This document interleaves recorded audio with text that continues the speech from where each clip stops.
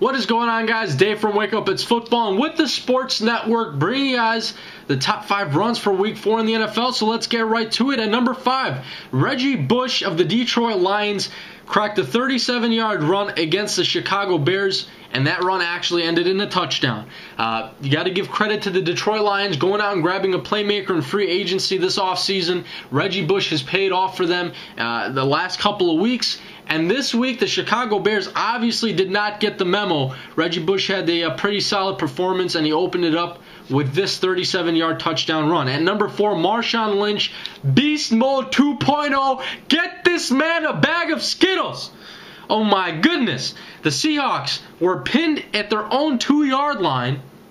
And, Marshawn Lynch doing what Marshawn Lynch does best, cracking a 43-yard run, breaking all kinds of tackles. At one point it looked like he was going to go out of bounds. He's got my voice cracking right now. The guy is nuts. Doesn't go out of bounds. Breaks an additional tackle. At this point, it was probably the 4th or 5th tackle broken. Gets tackled at the 45-yard line. Amazing run. If you guys haven't seen it, check it out. But this image does not do it justice. Marshawn Lynch. Man, my goodness.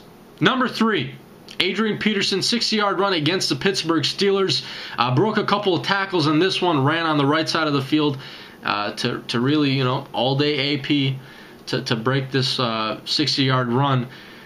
Actually gave the people in London something to cheer about, because the last couple of games played in London looked like absolute.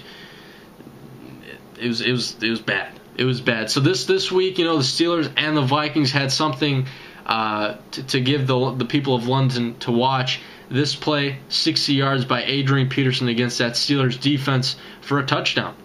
At number 2, Trindon Holliday returns a 105-yard kickoff return for a touchdown against the Philadelphia Eagles. The Eagles looked awful this last week against the Broncos, but maybe it was a combination of the Eagles not playing really well and the Broncos just probably being the best team in the NFL right now. Trindon Holliday, again, a 105-yard kickoff return.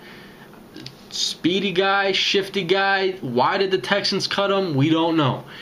Number 1, Dexter McCluster on an 89-yard punt return for a touchdown, hitting that circle button, doing that spin move, juking guys out of their shoes, and taking it all the way to the house against the New York Giants, who looked awful this last week. Dexter McCluster showing why the Chiefs have held on to him, showing why he's utilized as a running back, as a wide receiver in the return game, and he really, showed the NFL this week why he's deserves to be number 1 on our list with an 89-yard punt return. If we missed any plays, throw those comments down below. I want to know what you guys think. If you guys are new to the channel, subscribe to the Sports Network. But that is all we got for you guys this week for the top 5 runs. I'm out.